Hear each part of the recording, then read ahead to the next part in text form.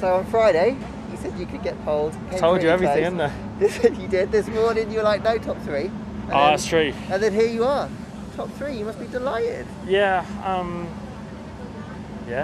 Don't know what to say. Like, I didn't think we were expecting to maybe be as quick as today. We knew we made progress and we were quicker yesterday, and that was evidence that we had made progress and the car was performing better and so on. Today I think we had a bit more expectation than last weekend. We thought we could definitely do a bit better, and I mean, I said before the race that there's potential to be racing them for a bit longer and a bit further into the race.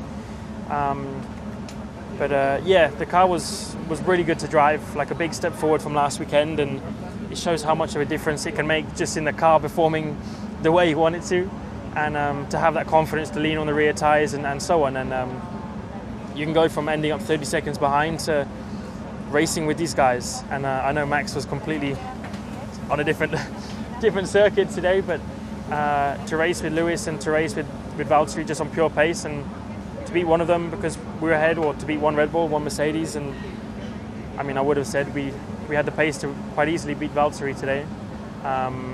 It's a good sign, but I just would have loved to have been P2 as well. There was that moment with Checo. You weren't too happy with the penalty. He obviously did feel slightly different as well. What do you make of it? I mean, it's lap 1, but you're going for second place. He knows there's gravel on the exit of the corner. It's his risk and not mine. I don't know what he was expecting, you know. I need to see it from a different view because obviously I was in the car. It's hard to know exactly where they are all the time. It wasn't, in my opinion, he didn't commit enough. He wasn't like the car ahead into the corner, and he should have expected it at least, you know. So he should have backed out. He should have done something different because he didn't, I think, like complete the overtake that he was trying to achieve. So annoying for me,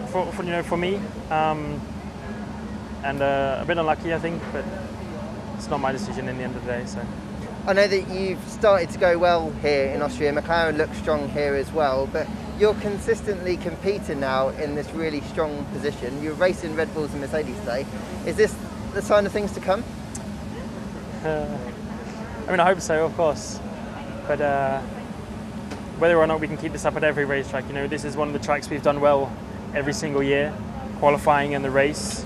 It's always been one of our best circuits of the season. So I think the main thing is we don't just get too complacent and think this is where we are now, because just last weekend when the car wasn't, when we didn't have 2 weeks to nail everything, the car wasn't good enough. So we had a great day today and we've been fast all weekend, but I think I don't expect to be like this every single weekend throughout the rest of the season. I think it's going to be much tougher again and not so much glory, so we'll see.